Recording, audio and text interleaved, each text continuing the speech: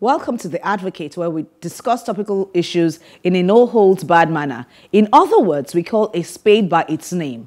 According to Julia Hartz, there's a lot of clarity in hindsight. So today, I'm taking you on the journey I have titled, Things I Wish I Knew Before Now. Felix, who makes his debut today, is lecturing us on youth and leadership. Juliet, who also makes her debut today, is telling us about how much our environment influences our lives. And Kayode wraps the show up by asking if we even know that as Nigerians we have rights. So sit back, and after this break, we'll be here to dissect it all. Stay with us. Things I wish I knew before now. So here I am, taking stock and checking out things, and I decided to do a listing of all I've learned over the years. So, fasten your seatbelts and enjoy the ride with me. Here goes. 1. What my 18-year-old self should have known. It's so important to have a life plan.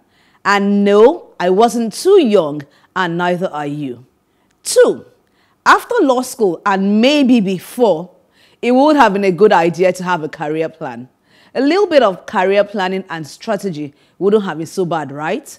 But hey, maybe it wasn't so bad after all.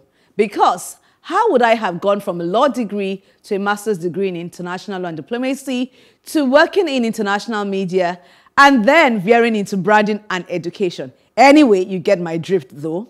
A little strategy would have helped my wanderlust have a path. So get your digs on and put a strategy on that career. The one that I learned and enjoyed and still do is meeting strangers and becoming friends. And I have a story about that even today. It's such a pleasure to walk up to strangers and leave feeling like best friends. A small tip on how to do that. Just find a way to make it about the other person. Remember, everyone likes someone who makes them feel seen. Should I share here my first full-on public experience with a fork and knife? Oh my goodness, my law school dinner. All I thought of was, how is this chicken going to be demolished with a fork and knife? Like, how do I not pick up the chicken with my fingers? Well, let's just say I'm glad for my mother's lessons and an observant eye that quickly scanned the room. So my dear, grab some dining etiquette tips so that you don't bump on your next business lunch. See me now. It's hard to believe I was terribly shy at some point, but I was painfully so. But a few lessons on how to build my confidence straightened me out. I do hope that you are also doing some stock taking, because life in Nigeria is hard, but it can definitely be a bit different when you look at your life and all you are, where and can become. So like me, maybe you want to ask yourself, who am I? What are my strengths, my weaknesses? What opportunities is life offering me based on where I'm coming from and what I am now? There is a proverb that says, if you don't know where you're coming from, you can't know where you're going. So yes, while the threat to life right now may be Nigeria itself, what are those things you have learned over the years? What do you wish your 18-year-old self had known? And what would you want your 70-year-old self to say about the life you lived? Well, price of rice, beans and garri has increased, but we are here. And we all need life hacks to survive. This is my own to you today. My advocacy is find how to mentally survive in Nigeria and become the person that you want to be. So... I guess, Juliet, that was quite a moving word for you. So what are your thoughts, Juliet? I think she can identify with it. Probably tell us your first experience with fork and knife. But you see, naturally, this is... she's still... this is what I see. What you just discussed or just presented here is a subject that affects a lot of people. of course, we're talking about the lighter side, fork and knife beard, but a lot of people go through school not knowing what they want. I have a niece who today is into catering and doing very well, baking cakes and all that. And we were talking one day and I said, you know, you just wasted your parents' school fee. He said, boy, I know. I could have just gone to baking school from secondary school and I would have started making money a long time ago. And the truth is, it was bad in the 80s and the 90s when someone was finishing school. But now it's worse. Because back then, you still had people you could look up to. Maybe, you know, were trumpeting maybe law or engineering or something. You had people you could look up to in the family. You had mentors that were mentoring you directly or indirectly. People whose life you were shaping yours after. But right now, we don't have, quote-unquote, father figures anymore. So the youth are a lot more lost right now than we were during our own time. Because though you were lost, you still had people you could see around you that you want to emulate. But now, I tell people that a lot of the English, a word like grammarian, a word like bogus, though we used it wrongly for a long time. I know, right? We picked all that from some big boys in the area. Yes. We picked some of these words from music. We picked it from movies. But now, I don't know where they're going. I don't know if I know that so this is the general viewpoint that people hold about how things are worse. But then at the same time, I sort of feel like maybe back then when we were growing older, our parents also felt that things, the older ones felt this as well. I'm sure that somehow, because I was having a discussion, interestingly today, about a few things, but I feel like there's still a ray of hope. And I feel that rather than us continuously talk about how things are worse or they're getting bad or like young people don't know what to be, maybe we should start shining the light on how they will actually find their own pathway. Change is the only constant thing in life. And I think Juliet may have some views on this as well. I believe so. So Juliet, what are your thoughts? I mean, this was very profound. I was actually lost in the entire text. I was just like, wow. The context of the lesson was very profound and it was very clear. Where you're coming from actually helps where you're going to. It was so apt. And it resonated with me. But one thing I also know that people should look at is determine where they are going to. Yes. You know, where are you going to? Where do you want to be? We just go through life without planning, without like an idea on the final destination. I think the educational system helped us to think like that. I think this is my opinion. Because for some reason, you just don't do a lot of things. You get into primary 1, you finish school, the school pushes you here and there, you do lessons, you get into the university. Everything just seems to be automatic. That's true. Then you graduate. And then it becomes what next? And you are like, the government is not doing anything, the place is not safe, because there's no more enabler like the school system helps. So you've been spoiled for like 12, 15 years on automatic growth, and there is no plan. Very true. But what I tell people is, you have to define your destination. What do you want? I know the country has issues. We all agree. But in this rut, people are still successful. Very true. What are they doing differently? And you know, that is one motivation. Felix. That's one thing that pushes me. What are your own thoughts? My thoughts, I agree with all what you said, but I will slightly differ. When you said the system is systemic, you go through like a robot, and then you come out, I finished primary to secondary school. I think the Socratic dictum says so, and unexamined life is not worth living. When you grow into adulthood, think about your life in retrospect, just like what you're trying to say. Just like how you had to learn how to use the fork and knife, and you are environmentally centric, environmentally centric. That is, you are aware of your environment, and then you see like feedback mechanism in engineering. You take back your errors, take it internally, internalize your mistake, learn from your mistake, move on, and write your script. The future is a script. Write it out and play it out. But you see, what you're saying now, I agree with both of you, strangely. And let me start with you. Now, I'm going to use a very good, simple example, something that happened recently. My wife took a course online, and after I did the course, submitted the assignment, and there was a feedback that, okay, she still work on the assignment because it was an assignment-based course, certification, that she worked on the assignment, and interestingly, they gave bullet points of what she was to write. And in my mind, I'm like, why people you giving the answer already? What's all this?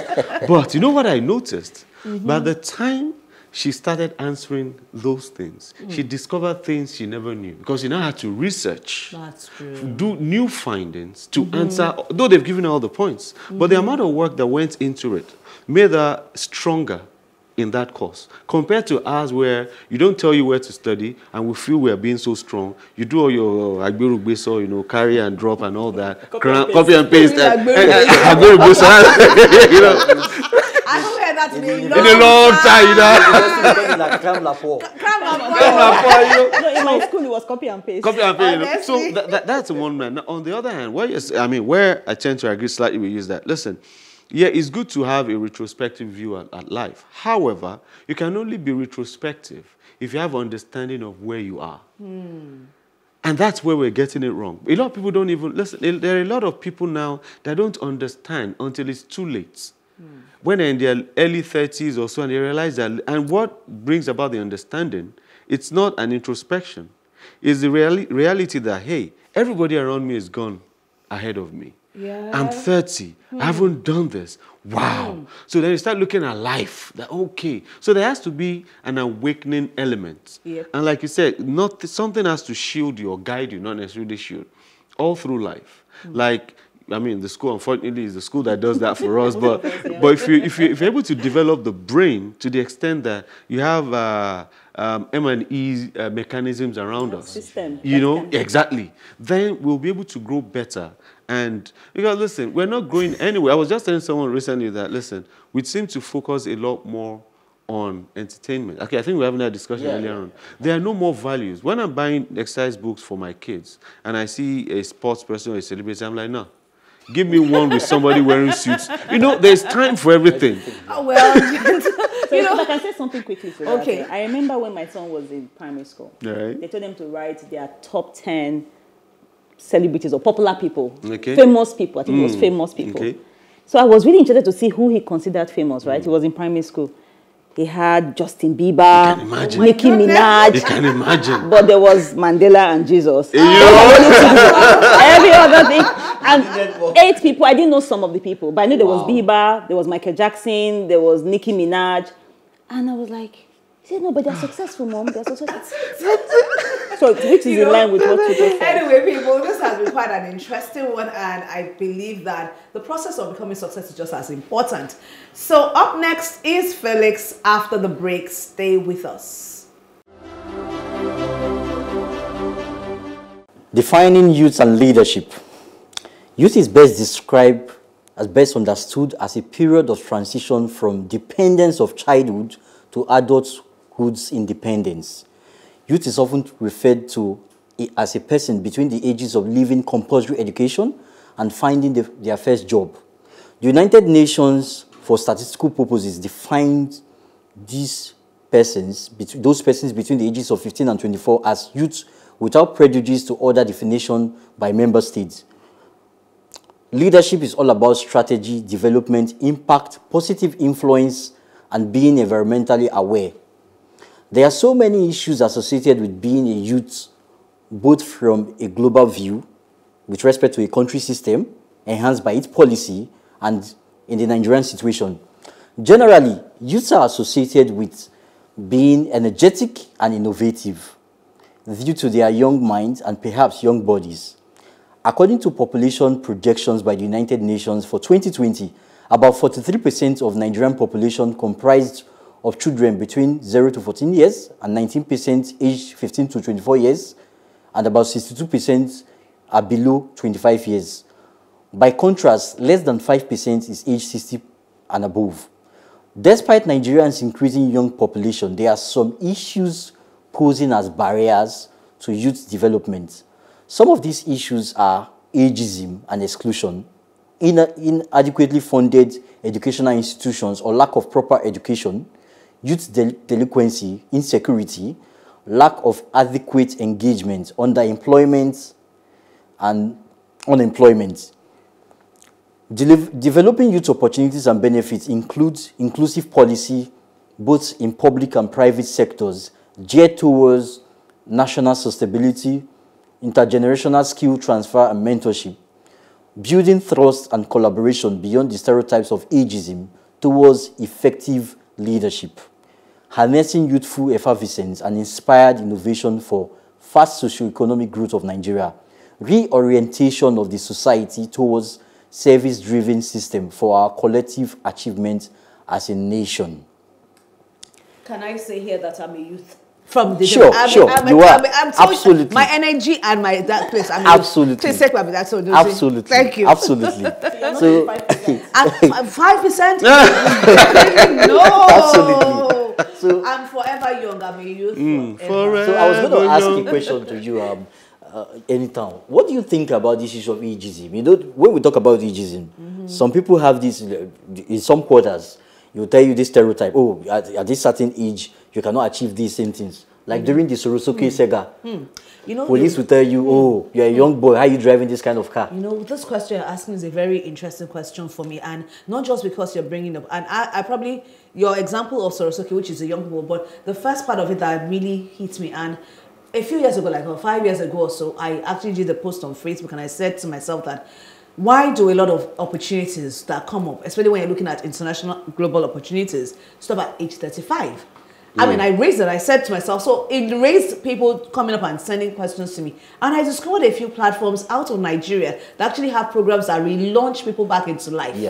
So especially for women. So ageism is a real problem. But then taking it to the younger people, I think one of the things that has happened in Nigeria, especially as a country, is that we sort of like mollycoddle our young people. We so pamper them. Everything is a matter of you finish school before you actually go and get a job. Exactly. So the expectation for income or for independence is at a certain age. While ideally, your school is not supposed to be just a means to an end. It's a learning process. And you should be able to start to do some level of independence. So you triggered me by asking about that ageism question. Because a lot of things, I mean, I push for a lot of those things around that. But then, on both sides of the divide, no one is too young to be successful. And no one is too old to start a dream afresh, no matter what way it is that your career or your mates have been. I like that. Actually, during the 2019 election, the period I heralded the 2019 election, when they came to Not Too Young to Rule campaign, I had this thought in me. Yes, I like the fact that they want young people to be involved in politics, but I also feel that I don't like being around young people that think old people have aspired, they should go. No, I think everybody should be allowed to do whatever they need to do, in as much as they have the right skills and knowledge to contribute to societal development. What do you think about the issue of systematic inclusion and policy, especially for gender issues relating to Nigeria? Because we're talking about youth. Youth is not gender focused. A youth can be either a woman or a man. So most times people have this idea of saying, oh, young boys should do this, or young men should do. What do you think about developing young ladies too, and having young men contribute meaningfully to leadership and national development, Juliet? Thank you for that question. There's a lot of questions, really. And if you come to the gender side, I think in terms of development, everybody should have an opportunity, irrespective of your gender, your race, your nationality, or anything. If you are interested in something, you should be given the opportunity to express yourself and be developed, like you have said. So I don't believe we should do a gradual, integration of young people into leadership. Leadership is influence. Leadership is a lot of things. Anybody can be a leader. Once you have the interest, you have the skill, and every skill is learnable. Sure. So I don't think there's a particular age where you should cut off people and say, oh, you can't be this, you can't be that. Anybody can be anything. If the person has the interest, all the country needs is that structure to make it effective. So I can be 20 and be a leader. I can be 80 and be an ineffective leader. It's not age-based.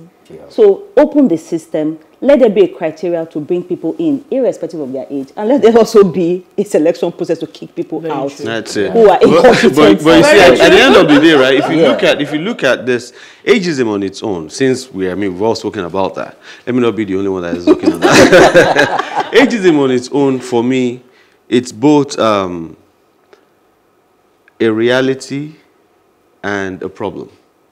Why do I say that? Yes, we use age to kick a lot of people out of what they deserve.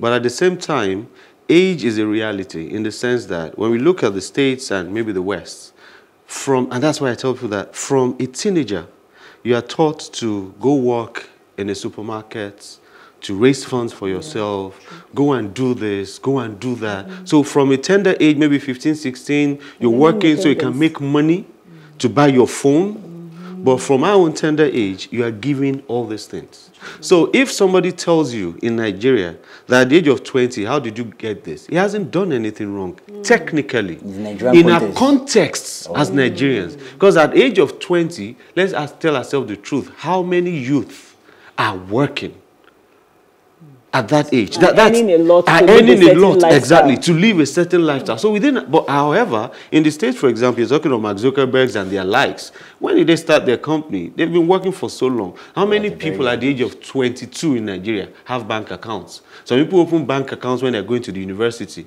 of which in some other climes, I mean the West and stuff, you're working, you're saving, you're doing this. Even when we are giving money as kids, our parents don't give it to us. They spend it. They collect the money. They collect the money. So if at that age you are told that this, for our context. I agree with your thought, but hang on a second.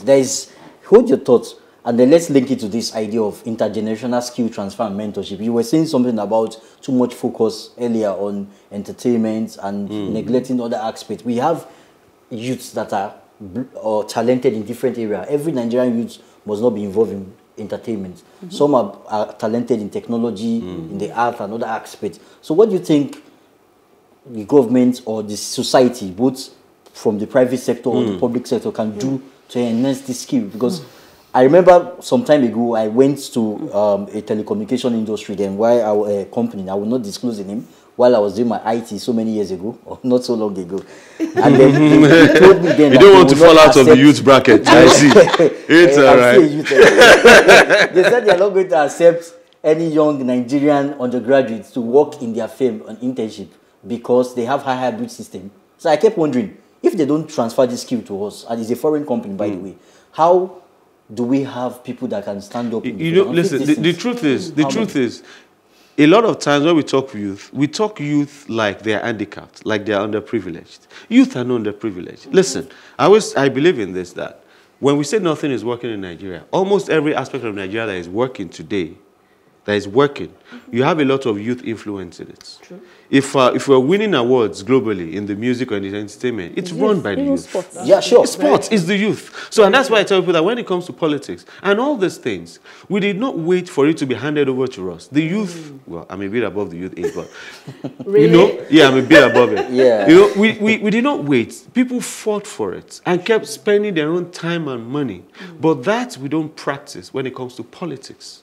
Because and the system is paying. No, but you see, and politics itself, we have a wrong understanding of politics. We look at politics at the presidency. No, politics is your area. It's local, yeah. If you get your area right, people can even tell you that if you don't go for chairmanship, we'll support you. How many people have harnessed that kind of influence in their area to earn the trust of people to the extent that you're told go? And listen, all these people we talk about, they are youth and co, they all started as youth in their 30s.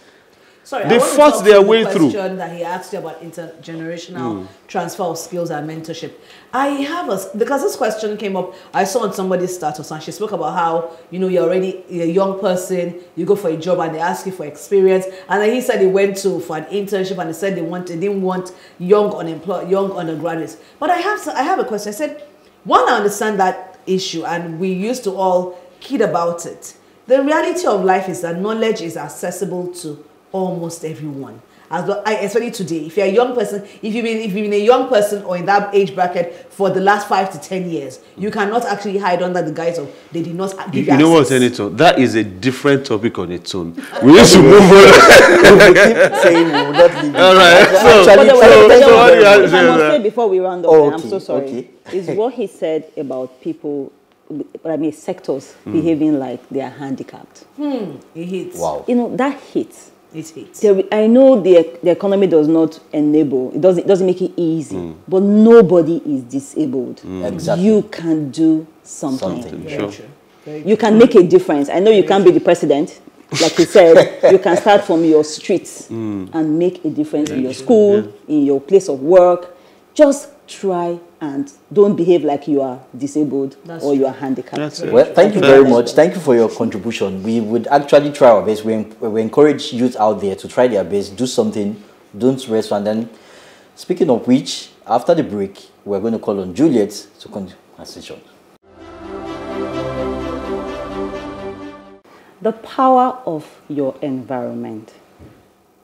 Recently, I saw a post online and it reads, if you hang around 5 billionaires, you will become the 6th. I thought it was profound, so I shared it with my son. As an African mother, I tweaked it a bit. So when I shared the screenshot with him, I now wrote in text below, son, if you hang around 5 losers, what do you think would happen? And he responded, I will become one of them.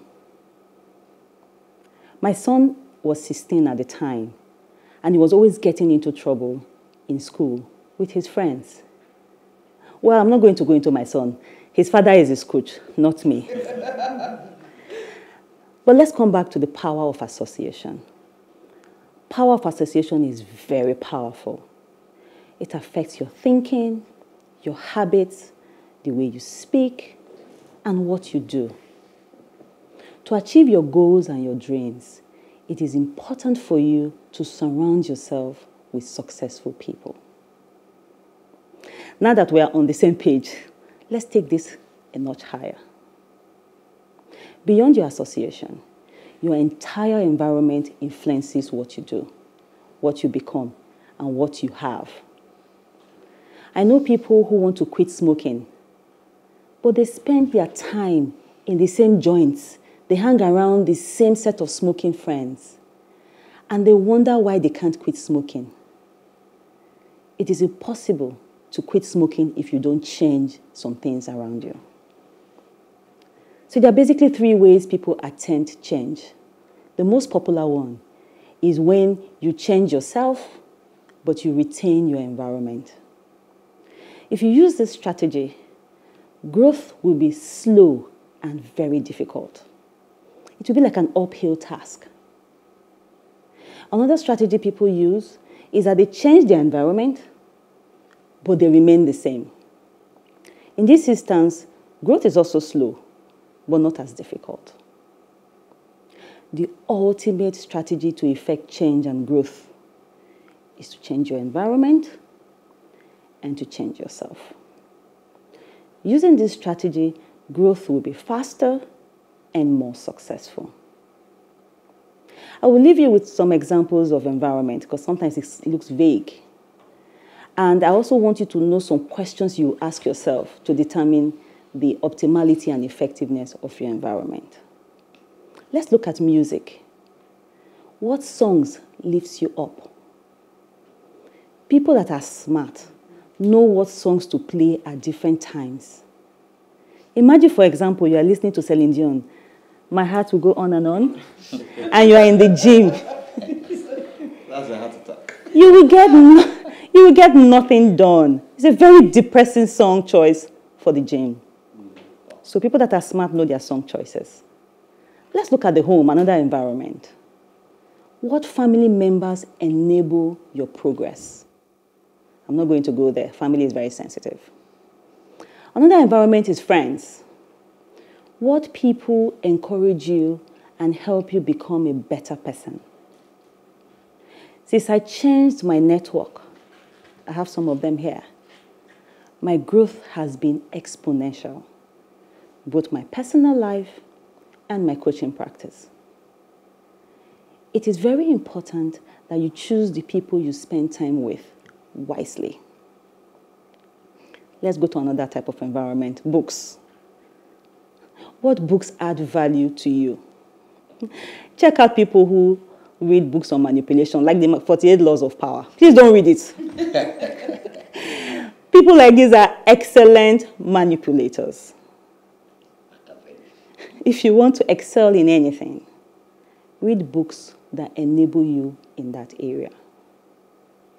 Another environment, there's so many examples, but I'll try and exhaust the few that come to my mind. Let's look at recreation. What activities revive you? For some, it's swimming. For some, it's the movies, it's the spa. For me, it's sleep.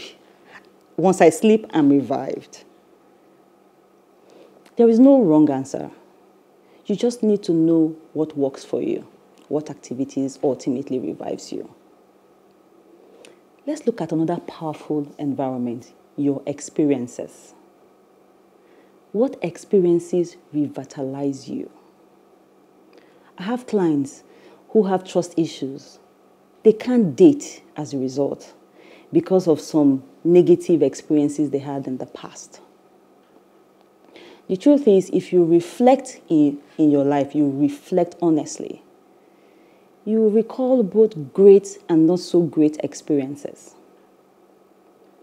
People that grow focus on the great and good experiences that ultimately rejuvenates them. My dear friends, the simple truth is that growth in any area of your life is enabled or hampered by your environment. So you must guide your environment seriously. Olukayode, what do you think? Wow. You know, when you started talking, the first thing that came to mind is part of how you ended it. You become what you profess, kind of. And it reminded me of what my pastor said many years ago. He said, listen, if you're a man that has always been to brothels all your life, or for a very long time in your life, then you become born again. You don't choose the brothel as your first place of evangelism. Few months. That was a bad joke, but when you said brothel, my mind was wandering. But I get it. You get it. That you don't go there. He says you need to leave that world, go and preach. Maybe after 2-3 years, you straighten yourself, then you can go back there and say, okay, let me bring you out. So because if you don't, they will rather minister to them, they will minister to you and win you back. And that's exactly what you're saying. If you don't leave the environment where you are and you want to create a change in your life, what people don't understand is you don't have any reason to change. That's what your environment tells you. And I dare say that is one of the reasons we are where we are now in Nigeria. Because when you meet 10 people, they're complaining about how bad the country is. We know there are challenges. We know it's the worst in the world, if you want to put it that way. But for me, it's not. We've seen more terrible countries. You know, but if the more you sing that song, the less you understand or see the opportunities in Nigeria. For example, successive governments over the past 2 tenors or so, the Jonathan tenor and now President Buhari, they've hammered a lot on agriculture. We complained Nigeria was bad under Jonathan. We didn't get into agriculture.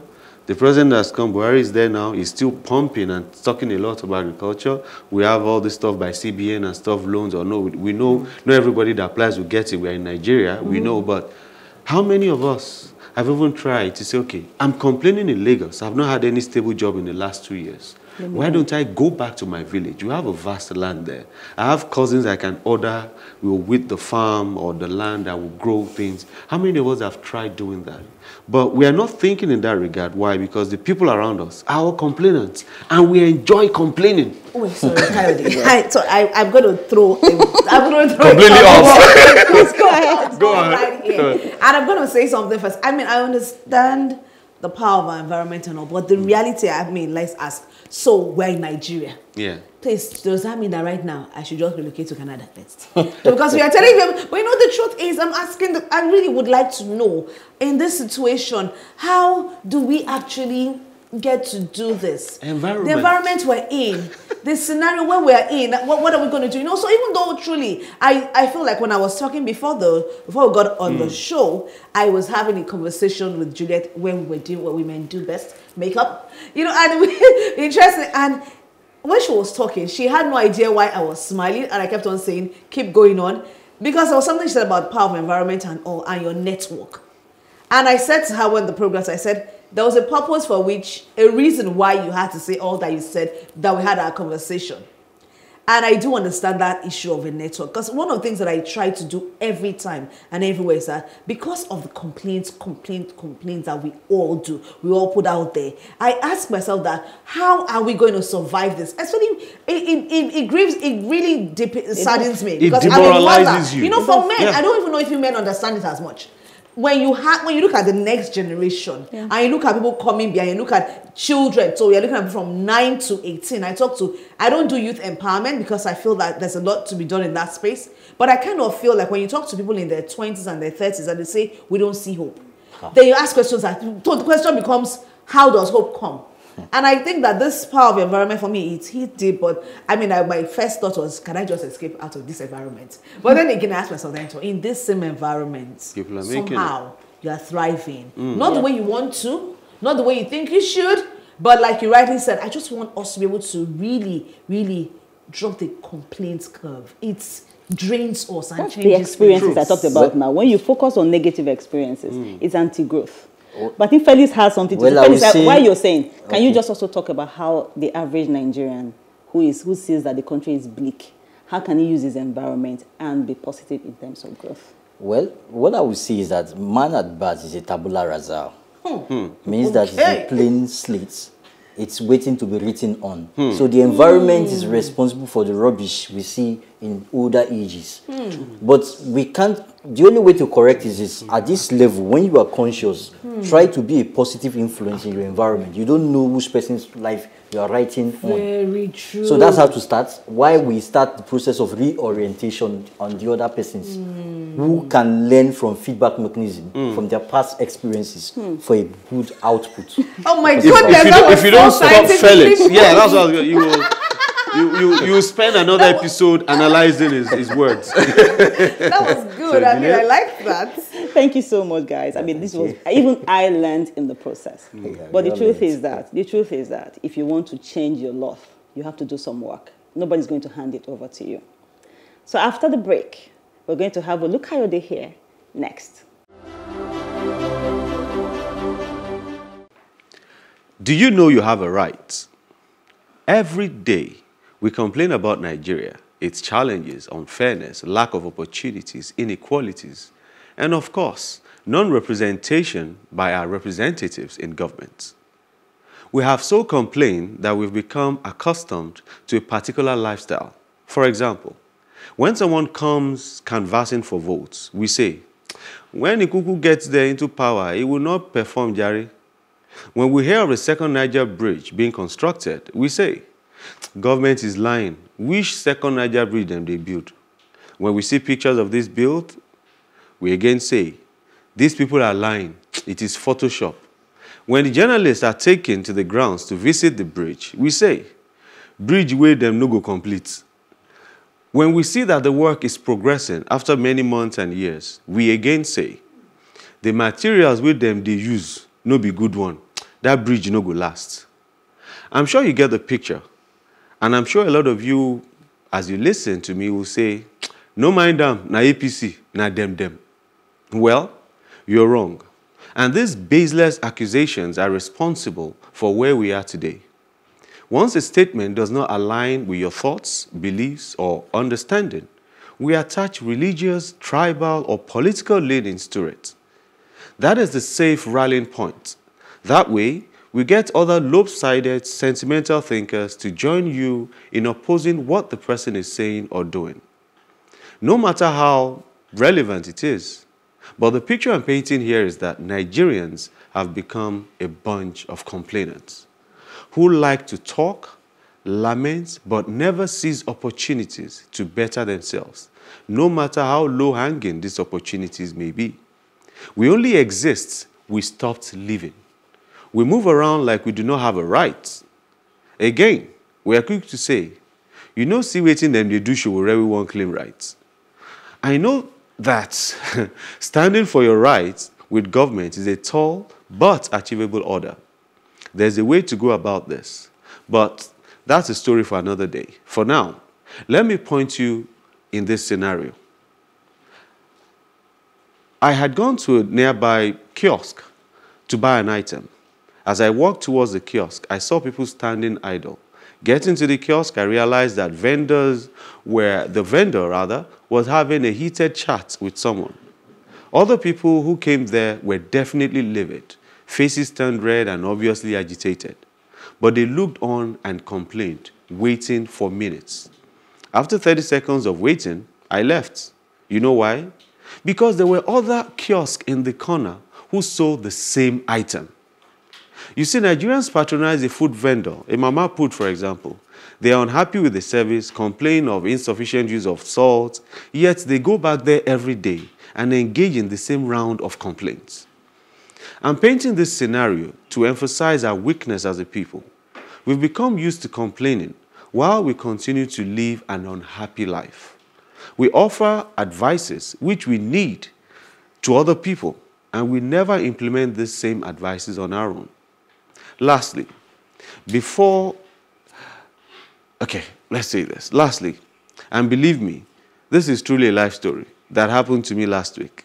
I had gone to a mobile network provider, I won't mention the name, to make an inquiry. When I got there, nobody was allowed into the compound. It was locked. We felt like we were at an embassy trying to get visa to travel out of Nigeria. And obviously, people were unhappy. And obviously, dissatisfied customer cried out, "This government, sha." So I turned. I looked at him and asked, "Now government get this institution?" He said, "Yes, now. Banks, mobile companies, all of them are government custom." If we all decide to leave our network providers due to poor service, they will sit up. But no, we won't. Knowing that we won't, the network providers keep rendering terrible service. Have you noticed that multinational companies offer better services in their countries of origin than they do in Nigeria? Have you noticed that beverage companies offer diluted quality of the quality drinks they sell in other countries? We have a broken spirit. No wonder politicians never take us seriously. We are a back worse than a bite. All right, so like I was saying, that telecommunication firm I told you of in their country, you'll be shocked or you won't be surprised that they will allow youths, young persons, undergraduates to come and participate in internship and then thereby transferring skills, international skill transfer. But in Nigeria, they make a flimsy excuse that they have a high hybrid equipment, and when it spoils, they need to get expatriate from outside to fix it. Therefore, they don't want a Nigerian undergraduate to work there, and the government will not say anything about it. The Nigerian government is supposed to tell them, if you want to do a business here, please make sure you are not only making money from the citizens, you are also contributing meaningfully. You are impacting the life in different areas. It mustn't be only through entertainment. Everybody has rights. Your right ends where another person's right starts. But you see, well, I agree with you totally. Government should work. But you see, in other climes as well, the people are active. The people could just decide to blacklist that company, and that's it. What we do as Nigerians, we don't take action, we complain, and expect a government that is faceless to do the work. I say faceless because there are so many facets of the government. When you say government, it depends on the sector you are complaining about. And there's something that people say, oh, the federal government, I don't want to call the name of the president, you know who. And people go, so I will not ask people, okay, this issue is happening in your state. Exactly. Your state is not a northerner. Your state governor is not a southerner. Your state governor is from your state. Your local government chairman is from your local government. Even though they don't stay there all the time. But you get my point. The point is that is the person I will go and hold, not the president. So I know the presidency can do more, but some of our problems can be solved at granular levels, even from our own end. So the problem with Nigerians is we won't change, but we don't want to take action. That's it. In anything, we buy the wrong stuff from Konga Jumia. We even call Konga customer service and say, this thing I ordered is not what was delivered. It's work. We'll just be complaining around like that. I will call Konga. And they will come up. In the picking, it takes time, it takes effort. But that thing I have done will cause Konga to sit up, and tomorrow they will be better. But when nobody complains, anything you don't complain about means it is all right. But I know Editor wants to say something, but let me quickly paint this scenario. When, National Health Insurance started in Ghana around 2003 or 4, I'm not too sure, but around that time, I have a friend who went to the hospital, pregnant, and was going through the process. And she was called to the corner and listen, if you want to born your child, go pay, make you leave national insurance. No bother yourself. Go and pay and do your antenatal. But today in Ghana, that same national insurance that this is not them say, it's a friend that happened to. That same national health insurance scheme is one that when you go to the hospital and your card is expired, you just pay through mobile money and immediately it is activated. It's the same health insurance where when you use it, they send a text message to you immediately to ask if you're the one that used your card, if not, to report. But it started the same way Nigeria's insurance is. But what are people doing? Nobody's using it. Nobody. We're just complaining in our homes. Not even complaining on TV. I'm sure anytime else to come in. Before anytime comes, I just want to add something. You know, there was something that happened not too long ago while I was serving. I served in Onitsha, Anambra State. I remember one day I was going to commute from Onitsha to Oka, and then we had to board the Willie Obiano bus. Then they call it Obiano bus. And then you see some people were jumping lines, you know, average Nigerians. Yeah, some of them, they don't respect line. And me putting on my coppers, I came there. What is going on here? Oh yeah, everybody maintain one line. And they came and said, who are you? Are you the only copper in Anambra State? We are going to beat you up here. I told them, as far as I'm concerned, nobody is going to move this line. They try. Imagine some comment were telling me I was being foolish. Why don't I just allow them? I say, no, we have to do the right thing. I fought until to some extent to my strength can carry. Take you, my strength carried me, and we were able to maintain line. And then when we got into the bus, some of the passengers were telling me they used abusive word on me. Why some silently told me, you did the right thing. You see? I wish we had somebody. Anyway, I won't talk to him because I know anytime you something. Go ahead, anytime. Go ahead. Interestingly, I mean, all through when you were talking, Oluwakayode, and with the discussions, all that kept on resonating within me was we have a broken spirit. Yeah. Because we have trashed this issue in various platforms, in various places. We talk about it every day, social media, small gatherings, large gatherings, about the Nigerian people, about governance, about everything. And I kept on, the question was, what exactly is responsible? You know how you need to go to the root cause of something? And I remember there was a documentary I saw a few years ago about the Great Depression in Britain, and how at that point, the same Britain, UK that we know today, people would actually, to get a piece of bread, they would actually literally almost beat each other up.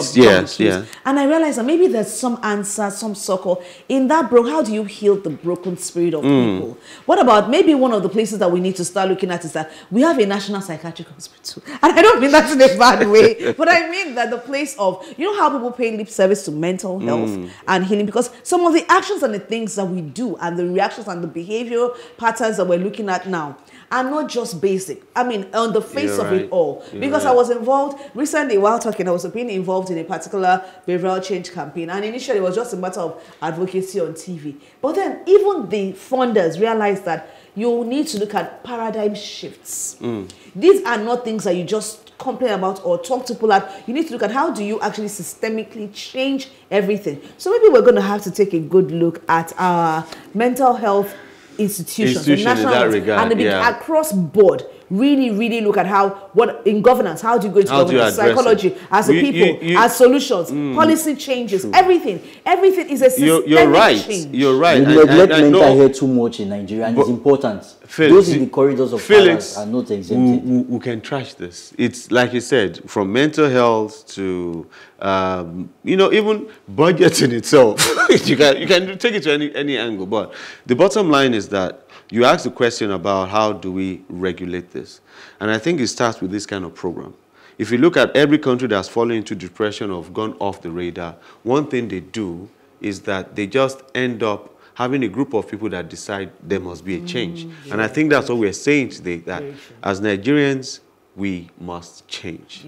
Now, there's certainly never enough time to discuss issues on this platform, but we make do with what we have. Please don't just listen. Remember what they say. Rome was not built in a day. Play your part, even if it's just to share the advocate with family and friends. The more diverse thoughts we share, the richer the solutions they inspire. Don't forget, the advocacy continues on our social media platforms on Facebook. That's facebook.com Sorry. Don't forget. Take it around, don't forget. All right. Don't forget, the advocacy continues on our social media platforms. On Facebook, that's PlusTV Africa and hashtag Advocates NG, and Instagram at PlusTV Africa, hashtag the Advocates NG. To catch up with previous broadcasts, go to plustvafrica.com/the Advocates NG, and don't forget to subscribe to our YouTube channel, PlusTV Africa. Join us next week, same time on this station. Let's keep advocating for a better society. Bye for now.